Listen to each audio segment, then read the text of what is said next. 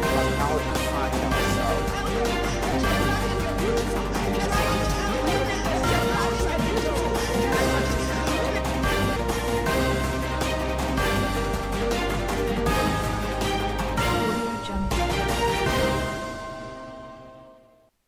This is TOS National News on your digital first Pan-African News Network, TOS TV. I am Adesu Alsui. Annually, February 4 is marked as World Cancer Day, and this year's event is themed I Am and I Will. In light of this, medical practitioners who spoke to Daily Trust revealed that there are no more than 3 functional radiotherapy centers for cancer treatment in Nigeria. Speaking about these challenges, an oncology consultant at Aminu Kano Teaching Hospital, Dr. Mohammed Inuwa Mustafa, identified lack of radiotherapy machines as a monumental concern that requires urgent attention from both the federal and state governments. He said 70% of cancer patients need radiotherapy treatment, adding that Kano has no single radiotherapy machine, while the whole country has only 3 centers with functional radiotherapy machines, and they are in Abuja, Lagos, and Enugu. Based on the International Atomic Energy Management Agency recommendation, any community that has 250,000 people is supposed to have a machine. So if you look at Kano, based on our population, we're supposed to have not less than 20 radiotherapy machines, and we have none. With over 200 million people, we have only 3 functional machines for the whole country, and this is terrible, he said. He therefore appealed to the government to put up a radiotherapy machine in each state so as to address the growing concern of cancer deaths from poor treatment. The Ogun State Commissioner for Health, Dr. Tomi Koka, has said that 80% of people residing in the state are at the risk of contracting neglected tropical disease (NTD).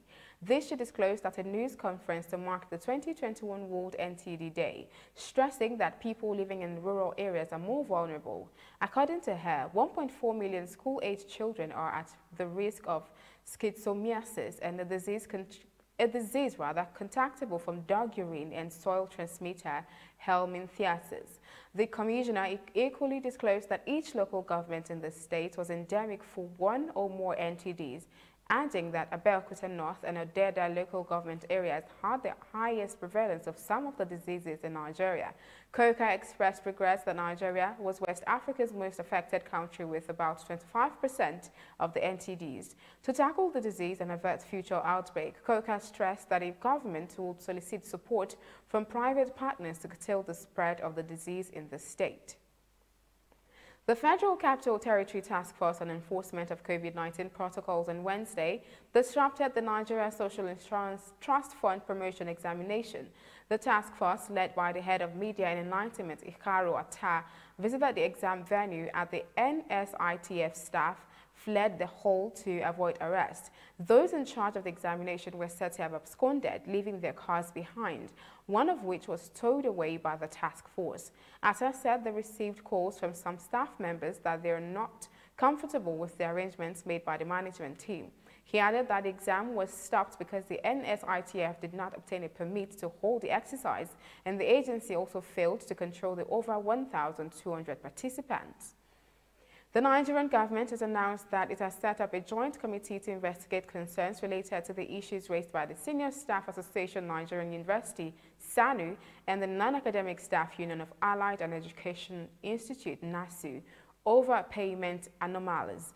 The FG disclosed this in a statement after the Minister for Labour and Employment, Dr. Chris Ngige, led a meeting between the federal government and members of the unions. The minister added that the joint committee would be made up of the unions and members of the government side, which would work in harmony to ensure that those anomalies in payment complaints by the union were treated to the satisfaction of concerned parties. He added that the federal government launched a bigger committee to formalize the allowances that had been granted to all the unions in the university system, academic and non-academic, citing the need for uniformity in the earned allowances in the university system. The Oworon-Shoki-bound lane of the third mainland bridge will be closed totally to vehicular movement by midnight on Saturday, February 6 till 7 p.m. on Sunday, February 7, to remove the last expansion joint on the lane. According to a statement released by the Ministry of Transportation on Wednesday, the closure is vital to enable the contractor move its equipment to the Oworon-Shoki-bound lane within the given period without any interruption. The Commissioner for Transportation, Dr. Frederick Oladende, stated that the rehabilitation process was being done assiduously to ensure set deadlines were met. Rivers State Governor Nyesom Wike has condemned the posture of some state and ethnic groups that suggest that they own the Niger Delta Development Commission, NDDC.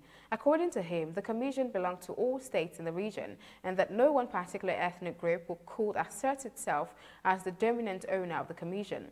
The governor made the declaration when he played host to the Interim Management Committee of NDDC on courtesy visit to Government House in Port Harcourt.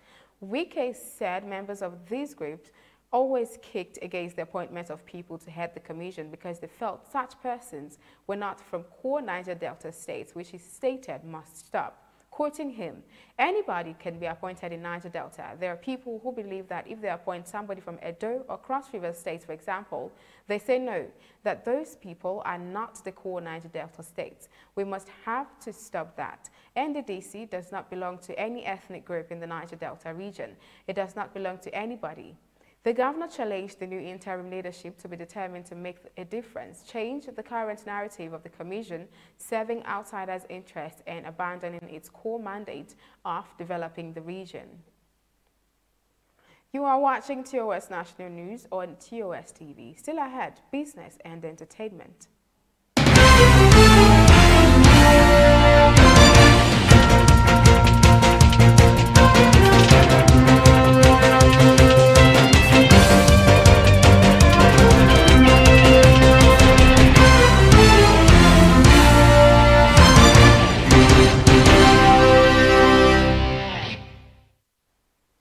In business, the federal government, in collaboration with the World Bank, have commenced the process to rebase Nigeria's gross domestic product. In its bid to rebase Nigeria's GDP, the National Bureau of Statistics spokesperson Ichedi Sunday said in a statement issued in Abuja that the objectives of the National Business Sample Survey include to rebase the gross national product from 2010 to 2018 and 2019. It also is to provide sectorial data at national and state levels, determine the structure of the Nigerian economy, determine the sectors that drive the Nigerian economy and those that require government intervention to improve them. Others, he said, were to serve as a benchmark for subsequent commercial and industrial sector statistics surveys. As part of General Rule for Collective Investment Scheme, CIS, released by the Security Exchange Commission, SEC, on Wednesday, the Commission has directed that all units of securities of a collective investment scheme shall be registered by the Commission. The rule, which is on the SEC's website, also states that all units of securities subject to registration by the Commission may be offered through the following methods: offer for subscription, offer for sale. Units and securities of a collective investment scheme may be registered by way of shelf registration. SEC explained that shelf registration is a filing undertaken by issuers intending to access the market in the near future. It permits issuers to disclose certain information in a core disclosure document that is updated on a regular basis. The SEC stated that all shelf documents are expected to be made accessible to the public at the office or on the website of the fund manager or promoter. And on the entertainment scene, Nollywood comedy blockbuster movie Omogeto, The Saga, by filmmaker Funke Akindele-Bello, popularly called Jennifer, has become the first to cross 500 million naira in Nigerian box office. The Cinema Exhibitors Association of Nigeria, CEAN, recently announced that the movie has become the highest grossing Nollywood movie. According to the CEAN report, the movie, which has maintained the #1 spot for 6 weeks in a row, has broken Nollywood's box office record with a calm revenue of 501,449 501 million rather, 449,050 naira. The latest record comes barely a week after it surpassed Kemi Adetiba's The Wedding Party, smashing its 4-year record. The movie, which is a sequel to 2010 trilogy Omogetho, The Story of Shalewa aka Lefty, that's Funke Akindele, was released on Christmas Day in 2020. You are still watching TOS National News on TOS TV. Still ahead, sports.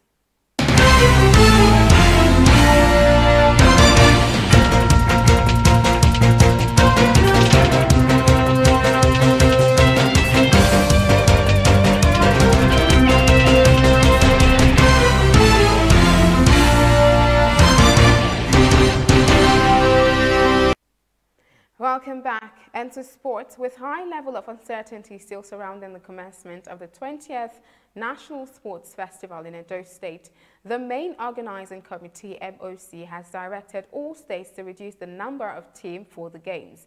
A letter from the Sports Ministry in Abuja dated February 1st, 2021, directed that only teams that finished first at the zonal qualifiers will be allowed to feature at the festival.